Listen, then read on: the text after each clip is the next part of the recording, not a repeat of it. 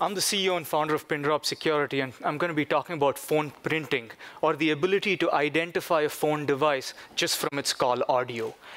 We started phone printing as part of my PhD research at Georgia Tech, where we were trying to answer a very simple question. When you get a phone call, especially at 3 a.m. in the night, where is that call coming from? The only visual cue you have is the phone number that flashes on your screen. And with the advent of voice-over IP systems, that number can be easily spoofed. In fact, I have half a dozen apps on my cell phone that allow me to spoof any of your phone numbers.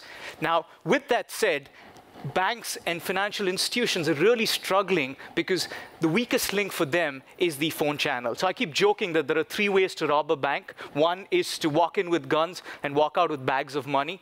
And there's physical security mechanisms that stop you from doing that. You can hack into the online systems and try to steal the money. And there are online systems that protect you from doing that. And finally, you can use the phone.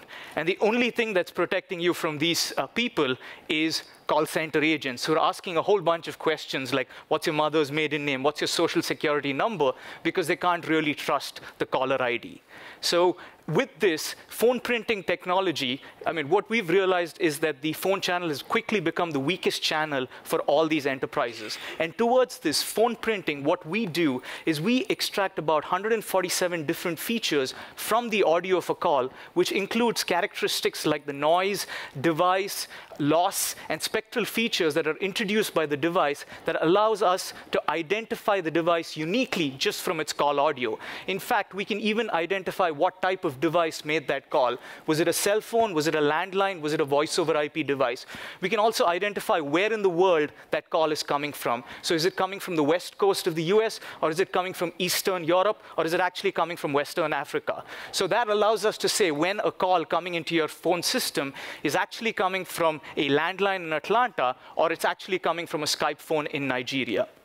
So with this technology, what we've been able to do is keep track of these fraudsters as soon as we've identified them. And what this shows you is essentially fraudsters all over the US and interesting trends that they're following. So they're picking numbers from really remote counties like Tillamook County here, which isn't known for its people, but it's known for its trees and its cheese. So there are not many people, and they're actually getting their numbers from there because there's not very many people.